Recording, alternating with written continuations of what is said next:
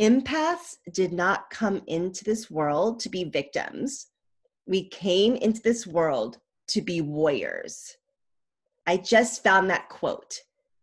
Isn't that amazing? Okay, so many of you asked me, I just did a video on Tuesday and today is Thursday, and many of you asked me, how do I shift my empathic ways of being to becoming a superhero? Okay, so here is the number one tool and tip. Do not be a victim to it, just like that quote said. When you start to collapse into it, like I'm too sensitive, or you take on other people's energy, this is a big one. I am too sensitive, I can't handle it, I'm taking other people's stuff on, then you're becoming a victim to your own superpower. As an empath, you do not have to take other people's stuff on, other people's energy, other people's feelings. That is what begins to wear us down. It begins to wear our power down, and it drains us, and it's unnecessary. So what you want to do is eventually get to the place, and you can start even now, where you begin to distinguish what you're feeling from others and what is your own. And when you do that, you get to make a choice on whether or not you absorb what other people are feeling, or tune into it and use it as information, but not take it on. And you might be saying, okay, Beth, that's easier said than done. It's really not. It's really not. And if you've gotten into the habit of absorbing or thinking that you need to take other people's energy on, I want you to really think about this and shift that way of thinking.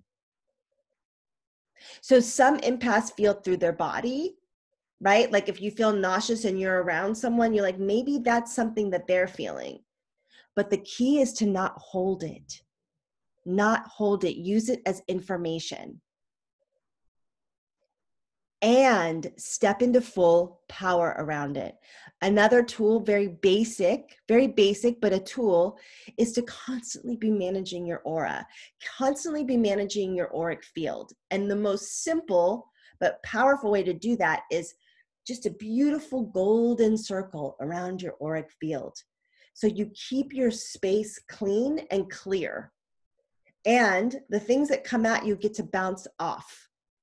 You can still intuitively feel and tune into what's happening, but you're doing it from an expanded place. You're doing it from a way back place and not getting in and mixing energy. It's when we mix energy with other people that begins to wear us down. It's like thinking of a big, giant, powerful bird, way pulled back, observing, knowing, looking, staying in your heart and being intuitive. You don't need to take anything on.